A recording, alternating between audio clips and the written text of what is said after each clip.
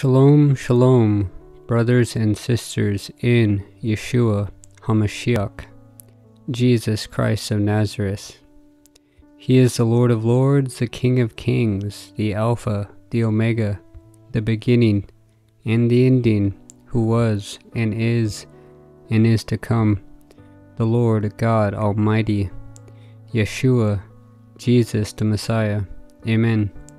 That's according to Isaiah 9 verse 6, Micah 5 verse 2, Revelations 1, John chapter 1, Colossians chapter 1. They all speak of Yeshua, Jesus as God Almighty, as God in the flesh. Amen. I believe the Father, the Son, and the Holy Spirit, the three, are one. According to John 14 and 1 John 5 verse 7, in the King James Bible. Amen.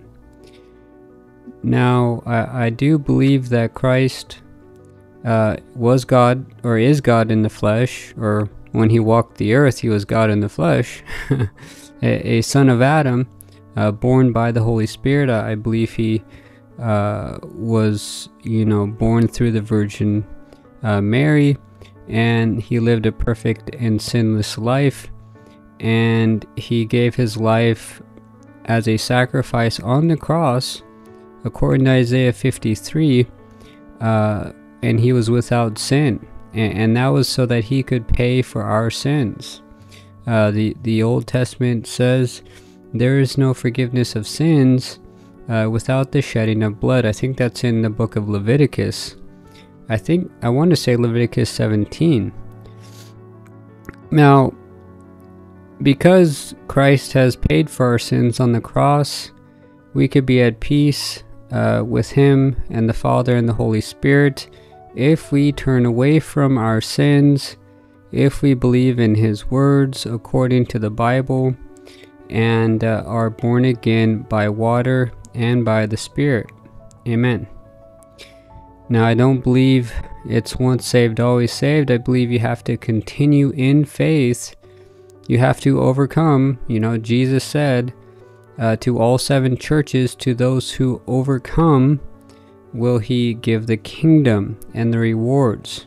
Okay, any one of us can fall away from faith, can go back to our sin like a dog returns to his vomit.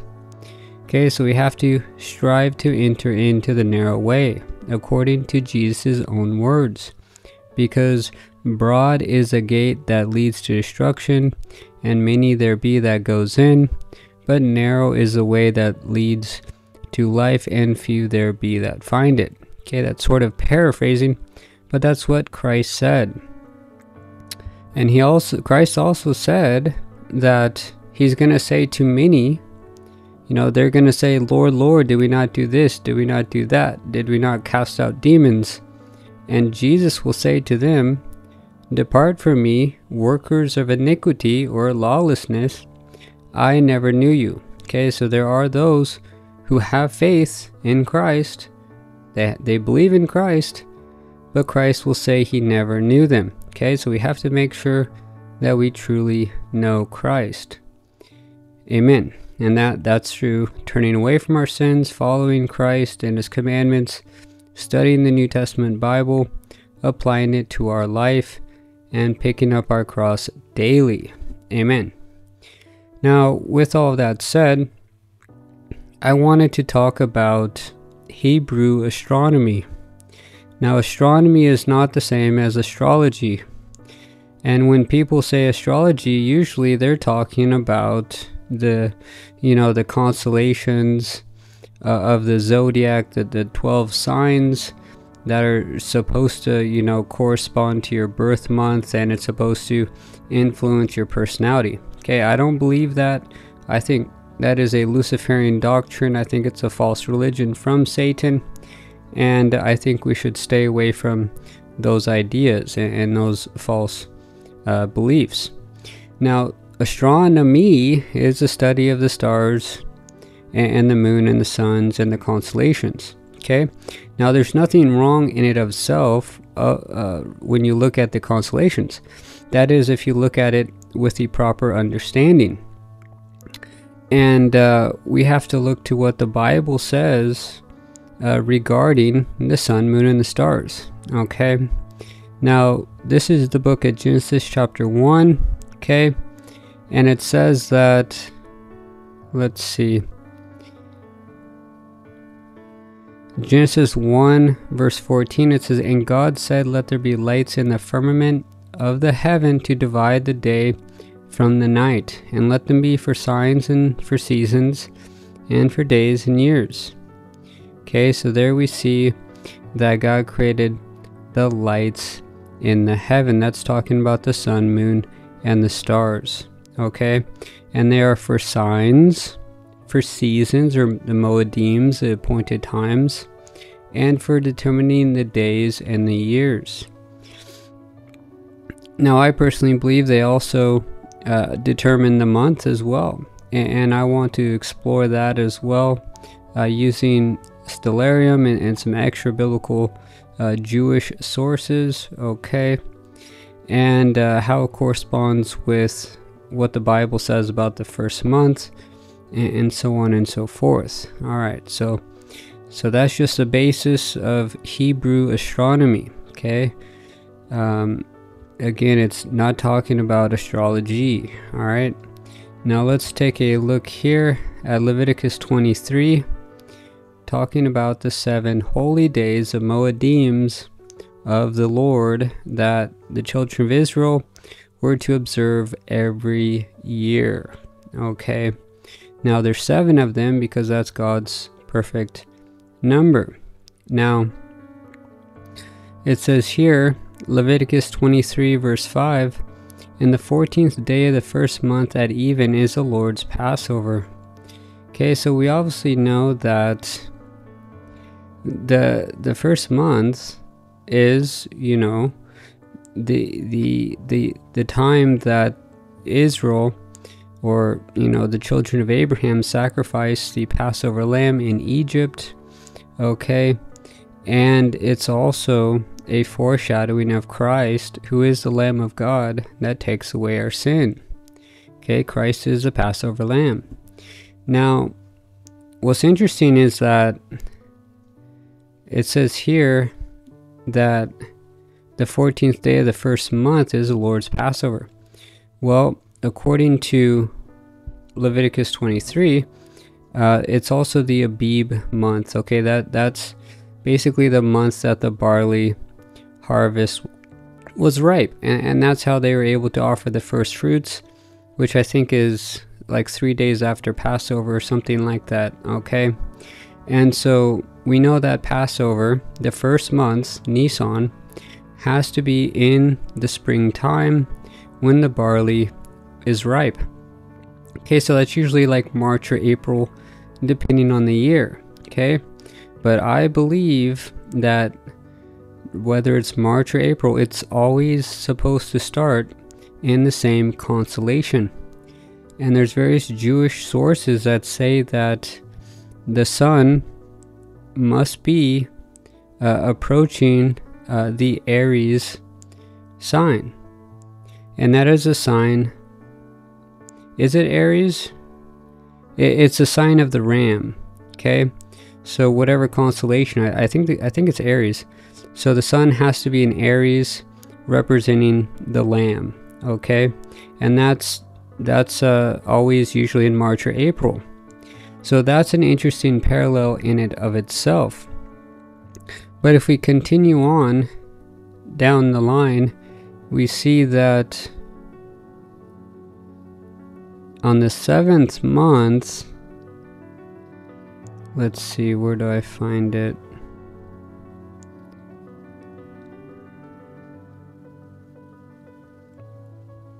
I think it's further down. Yeah, here we go. Leviticus 23 verse 24. "Speak unto the children of Israel, saying, in the 7th month, and the first day of the month, shall ye have a Sabbath, a memorial of blowing of trumpets, a holy convocation." So here we see that this is the 7th month. All right. Now, I personally believe that this year we're a month off. Okay, I personally believe that the true Feast of Trumpets, based on the position of the sun and the constellation of Libra, I think it is probably around October 25th or 26th is the true Feast of Trumpets. Now I personally don't believe that the rapture has to happen on the Feast of Trumpets. I think it could, but I don't think it has to. Okay, I think that it'll be a sudden catching up event. You know, as Jesus said, two will be in the field. One shall be received and the other refused in some translations. And 1 Corinthians 15 says that in the twinkling of an eye, basically the dead in Christ and the alive, and those who are alive and remain in Christ, will be caught up into the air to be with Christ forever. Okay, that's paraphrasing, but you can read that in 1 Corinthians 15 verse 52. Now with all that said, I wanted to go into Stellarium and show you that I believe that in order for the 7th month to begin, the sun has to appear in or be approaching the Libra constellation. Now again, the constellations I believe are biblical. Okay, every year the sun cycles in the same cluster of stars. Every month, you know, it's like clockwork. Okay, so I do think that is biblical, and even in the book of Job it talks about the Mazzaroth, okay, the Hebrew constellations. So let's take a look at Stellarium real quick, because I think that October is the true month. Now here, if you look down here at October 25th, 2022, on the right hand side, on the bottom, okay, you'll see that this is the correct date, I believe, for the Feast of Trumpets. Now if we zoom in here to the moon, you could see the moon doesn't have, you know, isn't showing even a sliver, and that it's at, on the left hand side, you could see that it's at 0% on the phase.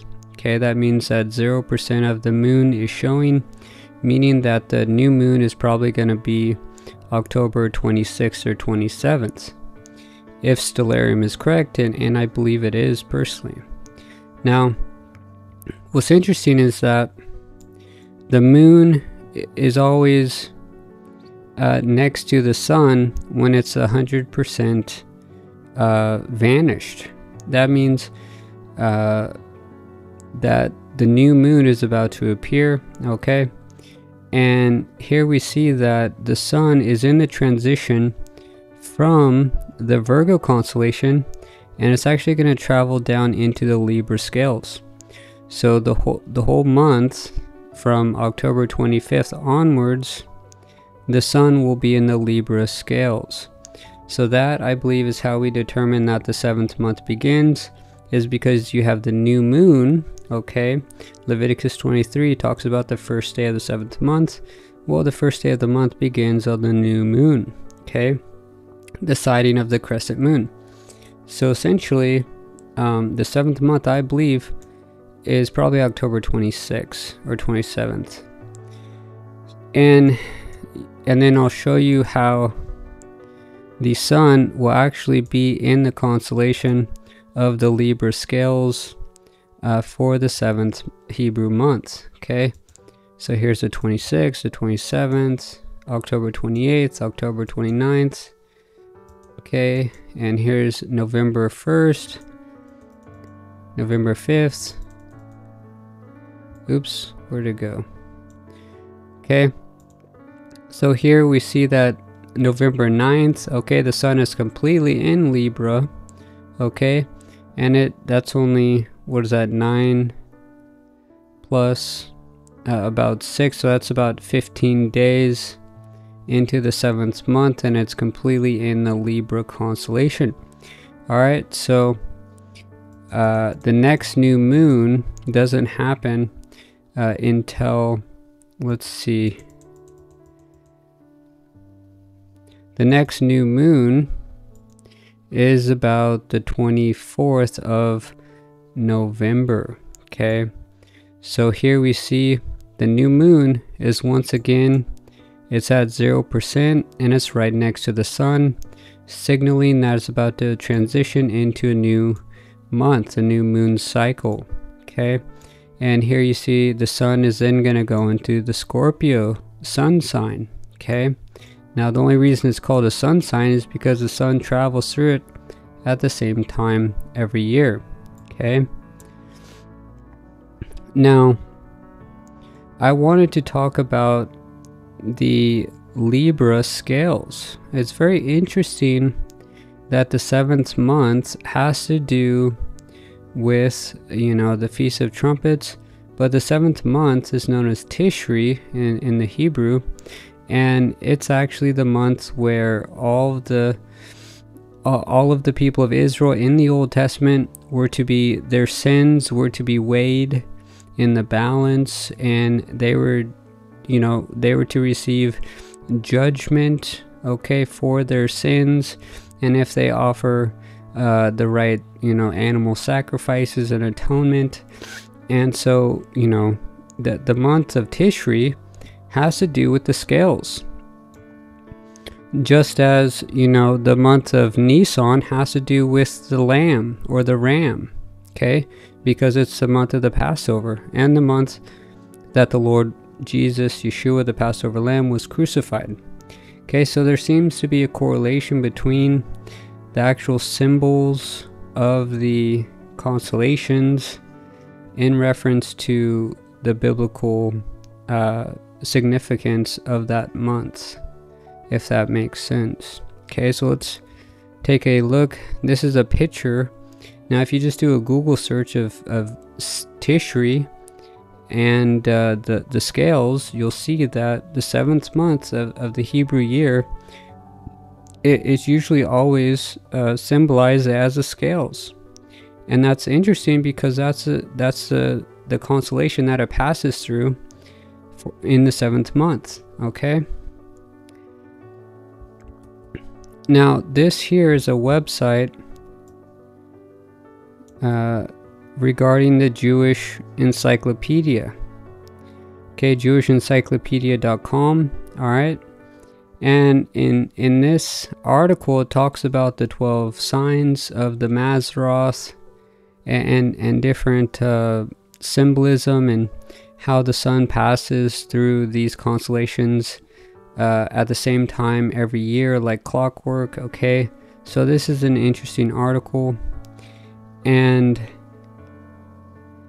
it talks about the 12 signs. Okay, it says here the duodecimal division of the zodiac is first mentioned in the Sefer Yetzirah, which is of unknown antiquity. Okay, so a lot of this is actually Talmudic, which isn't really biblical, but the Talmud could have borrowed actual truth from the Hebrew people. Okay, now, because if you're living in Hebrew, or in Israel rather, if you're living in Israel for all these years as a society, you would, at some point, you'd probably realize that, hey, the moon goes in, or the sun goes into the same constellation for the same month every year. So you'd naturally pick up on these things, I would think, especially if you're looking for certain feast days and things of that nature.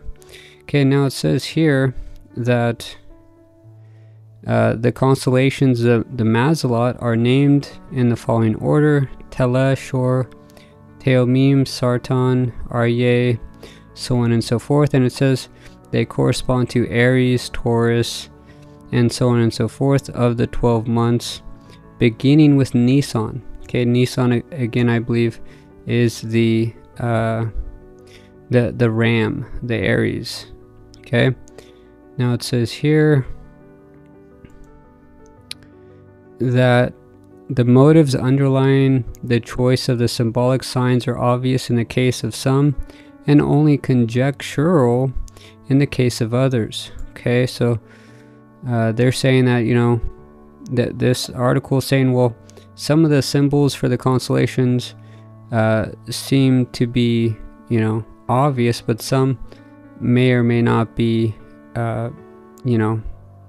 objective. Okay, now it says all may be traced to Assyrian mythology and influence. The Jews during the Babylonian exile adopted Hebraicized forms of the Assyrian names of the months and constellations. In some instances, the rabbis endeavored to explain the origin of these names.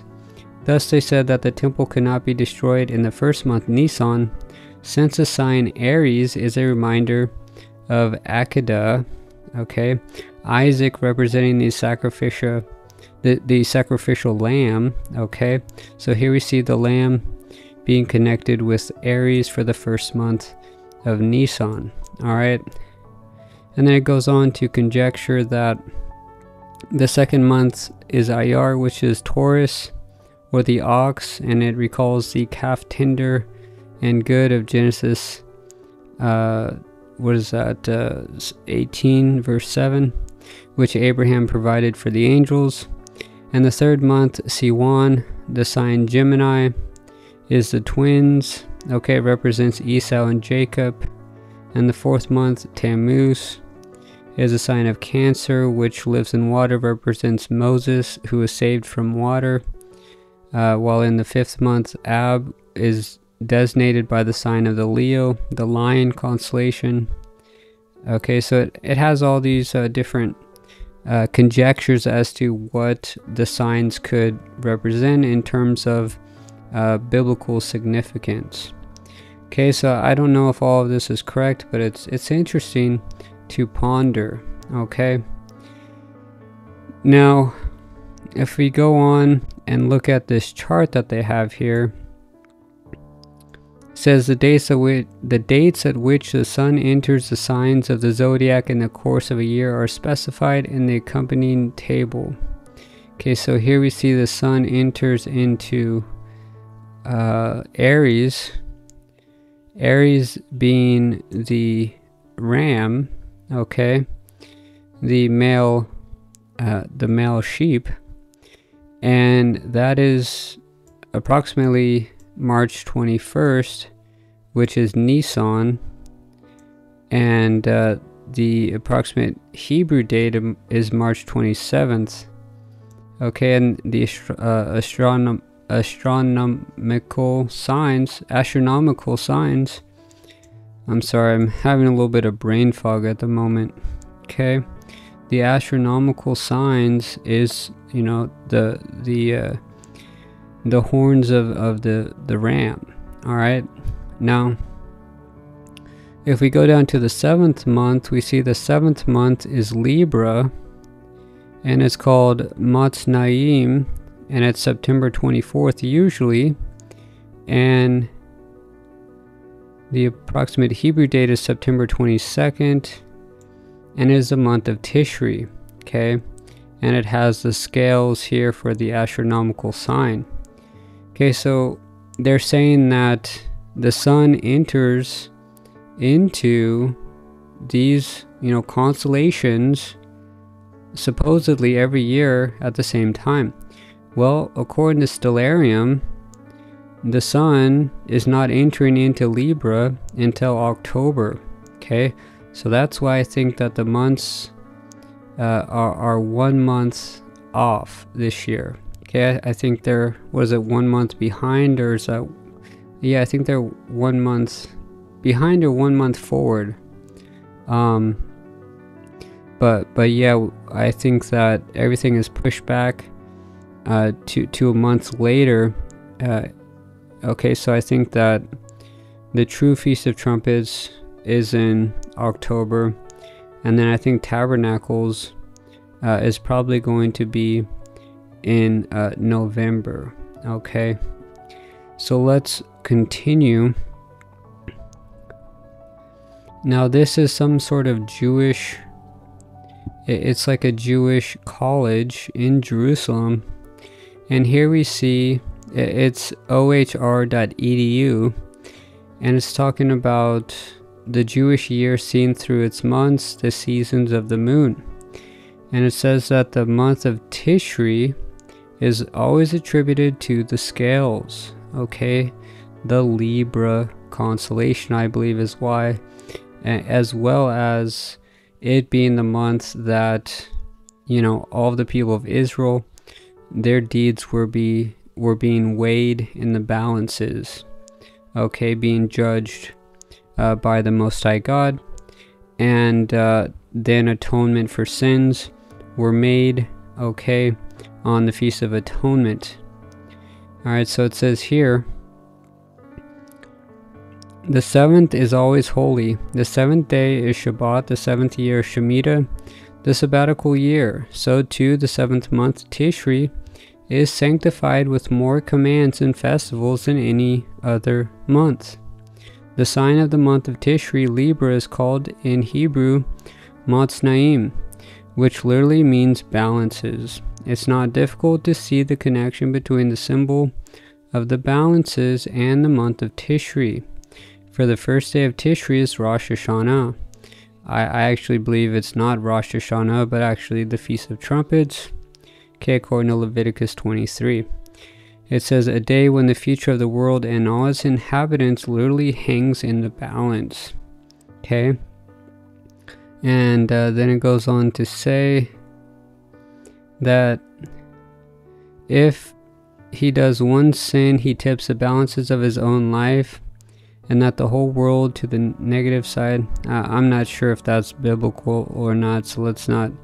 So in this website, I'm not saying that this website is good. I'm just saying, hey, look, even the Hebrew colleges in Jerusalem are, assigning the Libra scales to the month of Tishrei. So I don't know.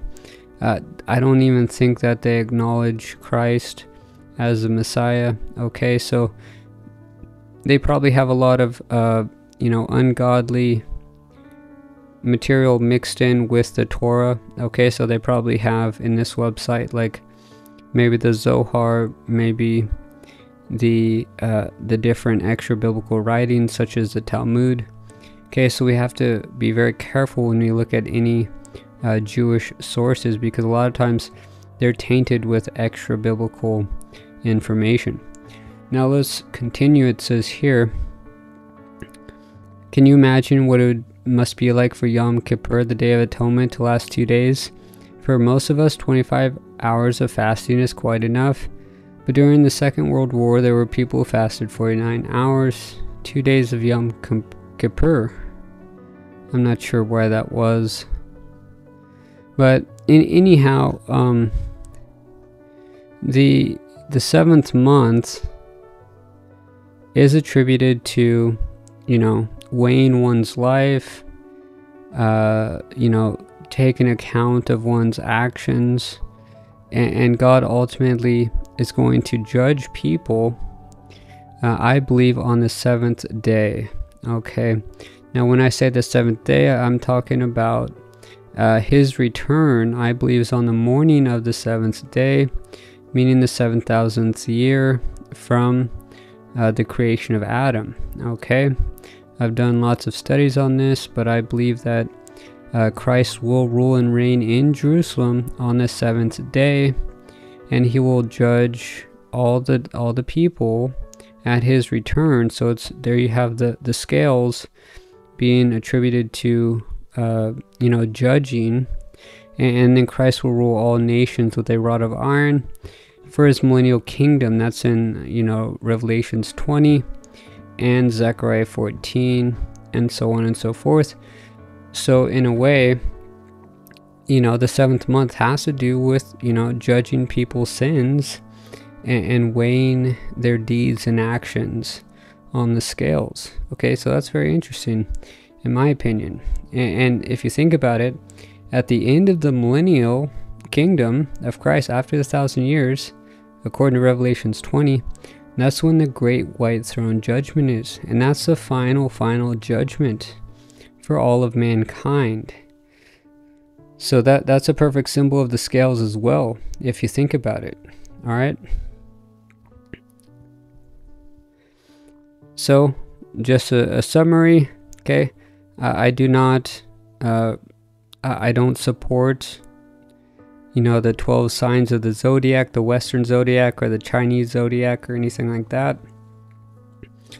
I only base the constellations on what the Bible says, and the possibility and the likeliness that that the sun goes through the same constellations, and that those constellation symbols, such as the lamb for the month of Nisan, such as Tishrei, the scales for the 7th month, where all the people of Israel were to be judged. I think there might be some hints there within the constellations, within those, festivals or those holy days. Okay, so that's all I wanted to talk about in this video. And I believe that, through the sun, moon, and stars, we are able to determine the actual months and the timing of the months. Okay, so we could, if we look at just the sun, moon, and stars, we could determine, hey, this is the 1st month, or hey, this is the 3rd month, or hey, this is the 7th month on the Hebrew calendar, just based on where the sun is and where the moon cycle is in terms of the amount that the sun is filled, if that makes sense. Okay, so I pray this was a blessing. I apologize if, my thoughts were a little scattered in this video. I've just been, having a lot of brain fog, and it's just hard for me to think clearly some days, and my health has been struggling, so any prayers would be appreciated.